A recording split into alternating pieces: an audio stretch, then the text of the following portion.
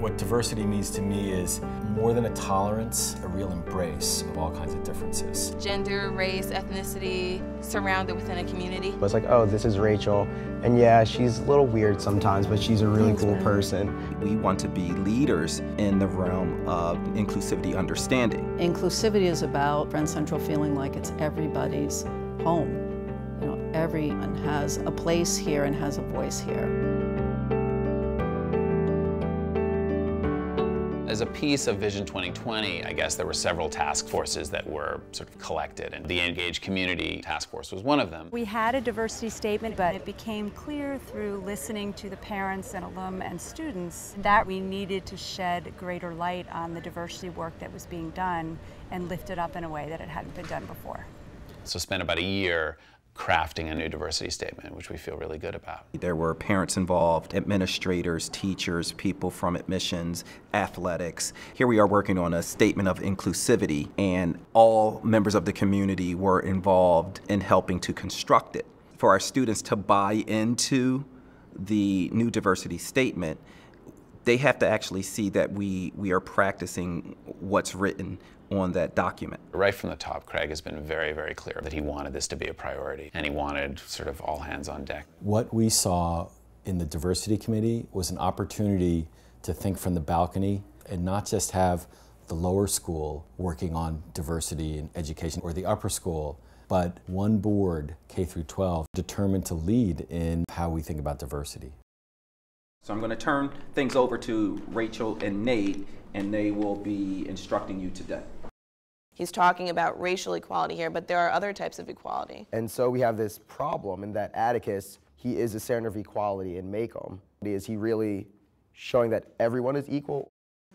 We stand on the shoulders of those individuals that come before us. That's a gift that I think this year's seniors are leaving behind, but the expectation is that the classes below won't rest on that. I was always able to speak my opinion, and I always like to speak my opinion, but I changed in the sense where I know more about other people, so I like to stand up for people if something bad is happening. What topic that we talked about earlier today in one of the sessions?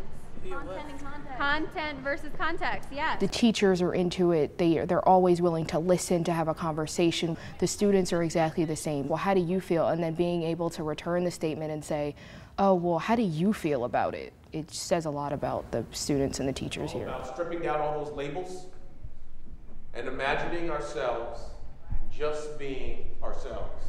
In our DNA as a Quaker school, we believe that everyone has value. And if you come at students like that, you're going to end up with a really great understanding of diversity because it's built into your mission right from the beginning.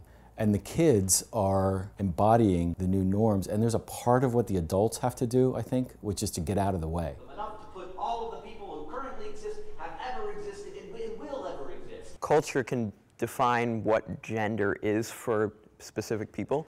I'm a straight, white, male from a pretty well-off family. That might make you think that I wouldn't want to get involved and that I wouldn't want to do anything because it doesn't apply to me. But then I guess sort of a sense of this is bigger than me. The Gay Straight Alliance, the name itself, implies that I'm valued there. More people getting involved that are like me is really important. The more that you can have diverse perspectives in the room where kids can listen, the more they're actually going to say, you know, well, when I think about somebody who might fit into this category, I'm really thinking about my friend sitting next to me.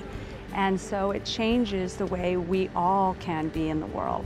Change is something that takes a tremendous amount of time and a tremendous amount of patience. It's a journey that you'll never fulfill. And I have to be okay with that. What I can't be okay with is the fact that I'm ever going to stop trying to learn about the perspectives of others. Because that's what makes us a healthy community. I think we recognize that this is ongoing work, and our understanding has grown through time. We have hung a North Star. That's the direction. We might not get there tomorrow, but that North Star is there for everyone to see. That's where we are, folks. That's where we're going. Please join us.